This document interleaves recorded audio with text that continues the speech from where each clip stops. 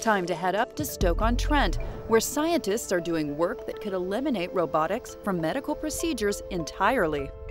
Regrowing bones may sound like something straight out of Harry Potter, but here at Keele University, Professor Alicia L. Hodge is doing just that, using stem cells, not a magic wand. What we're working on here is how we can grow cells from patients and actually use them therapeutically to repair bones. So the aim is really to identify cells that we can use to replace the bones that have been damaged in a patient. So where do you take the stem cells from? The stem cells come from a number of sources, and one of the ones that's probably most commonly used is the bone marrow. And we can take stem cells from the bone marrow, but also the fat in your body has a lot of stem cells. Also for children, the umbilical cord has a source of stem cells, and also the cord blood itself has a source of stem cells. So we're looking at a number of different places that we can derive. I'm particularly fond of the fat option.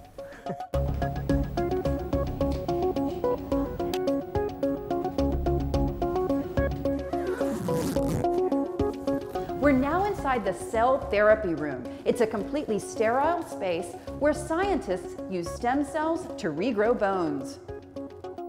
The work being done here looks to recreate the conditions in the body that cause bone and cartilage to develop by injecting a gel substance that controls the release of biological signals called growth factors. The gel also creates a scaffold for the stem cells to grow on, replicating bone development. Sounds good, but there are hurdles. One of the challenges is how we use these cells to actually stay in the site and repair the bone. And because obviously they can move around the body, and potentially they could also go on and go somewhere you didn't particularly want those cells to go. And it isn't just about keeping the cells in the right place. Normal bone regrowth relies on strains caused by exercise. Scientists here are replicating that by attaching magnetic nanoparticles to the outer surface of stem cells and then remotely activating them using an exterior magnet housed in normal bandaging.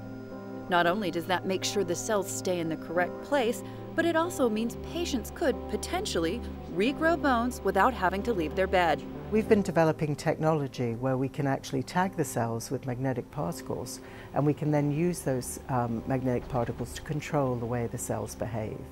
What we do is we can inject them into the patient, and then we can use external magnets outside of the patient where we can move the cells around the body, hold them in place, and then switch them on and activate them so that we can control their growth process. And then in terms of the cells themselves, the stem cells, do they leave the body on their own?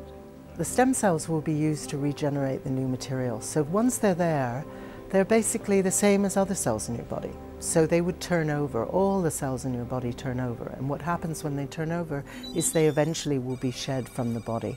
So the stem cells eventually will be lost from the body, but they will meanwhile have built new tissue, they'll have done their job effectively, so that we can then have a population that carries on beyond them.